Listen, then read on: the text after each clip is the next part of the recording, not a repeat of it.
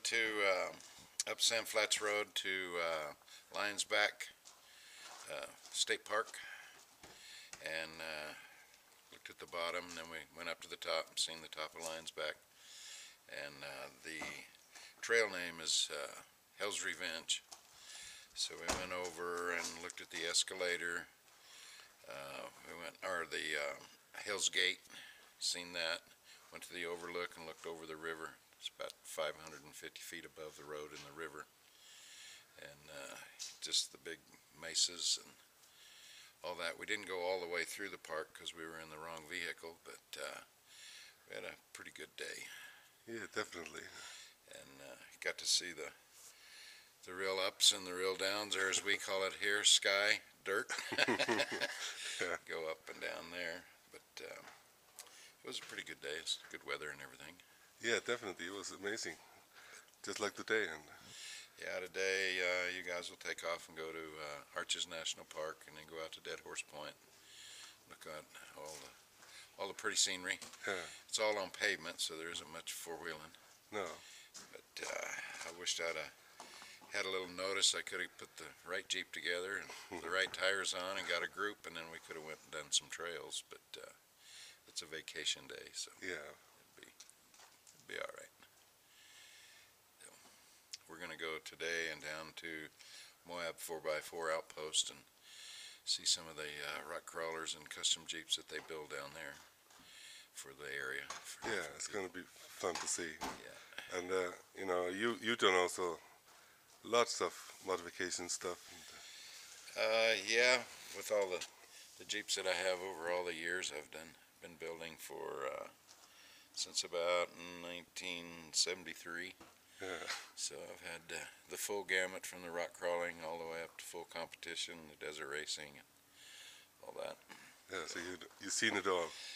Very much. Yeah, but every time during Easter Safari that people come here, because I live in a small town out of the loop, I get to see all the new latest and greatest and all the new innovations and all the new cars and axles and all the way they do things. You got all the fun stuff.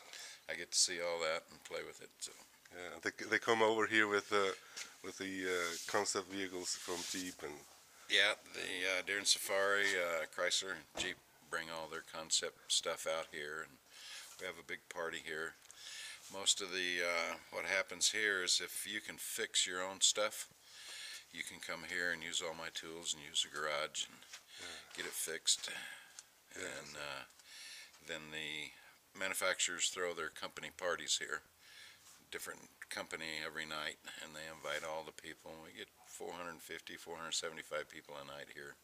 Just that's for the Easter Safari, Jeep Safari here. But and then during the rest of the year, I have the car shows, and then I have the side-by-sides, a UTV and ATV group. They have rallies here.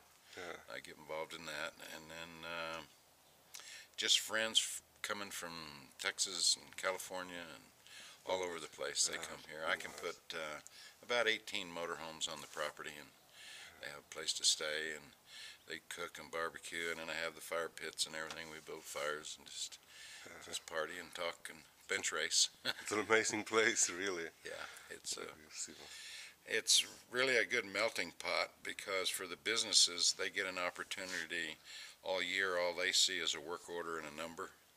It gives them a chance to put a face with a name. Yeah. And a business, so they get to talk about what's good, what's bad, and all that. And it gives their customers a chance to walk up and shake hands with a guy that they've been spending thousands of dollars with. Yeah. And they get some positive, negative feedback and all that. And it's the place here is also it's a neutral area. When they come here, they don't compete. They don't try to say my product is better than this guy's product and all that kind of. It's just kind of a mellow, good time, and they talk about what they're doing and all that.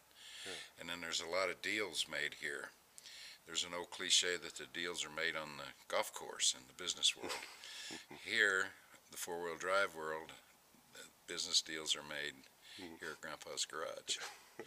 So 2 years ago, I was here, and the place was full, and I looked out there by the gate, and there was 4 or 5 guys standing there talking, and I didn't go out there, and I went around the front to check, and there was 4 or 5 guys talking there. And then next year when their catalogs come out, oh, this guy's selling his product now, and I go, oh, I know where that deal was made. It was made right here in the yard. Yeah. So, and then they do scheduling of their events and all that kind of stuff.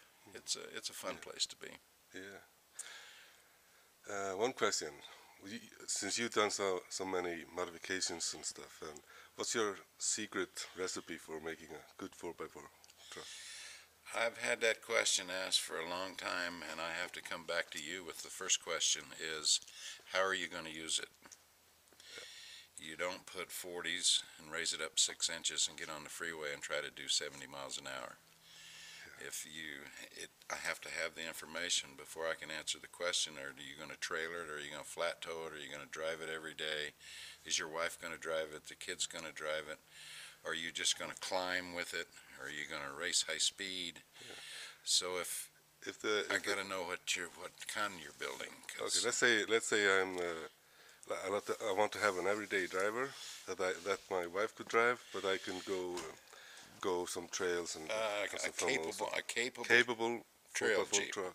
Yeah, Of course, the new JKs are really capable right out of the box.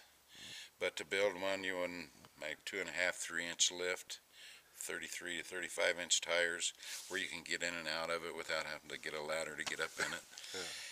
And when you start raising them up over 3 inches, you start messing up the steering geometry, the driveline angles, you get vibration, and it's just a good all-around trail Jeep. Would be a factory Rubicon, in my opinion, with all the factory stuff on it. Raise it up about 2-3 inches. Yeah. Put some good shocks on it, and buy the quality tires that you can air down, still go out and beat them up and bruise them, air them back up, and then you can get on the highway and drive the speed limit. Yeah. But you've done more extreme trucks. I went all the way. Tell me about a favorite one that you've modified. Of course, I like Big Red. Yeah. I've had that for a long time. That's a great Jeep. But again, it's got a small gas tank, and no air conditioning, no all the creature comforts. But I'm kind of partial to the King of the Hammer type racing, or the Baja racing, where there's a lot of speed and skill in it. And I've been on just about every 4-wheel drive trail in the United States. I mean, it's fun and it's challenging and all that, but I'm just, I'm 70 years old, and about this time in my life, it's just, I've been there, done that so many times, I'm getting kind of bored with it. Yeah. So, I don't know where it's going to go from here. Who knows? Who knows? So.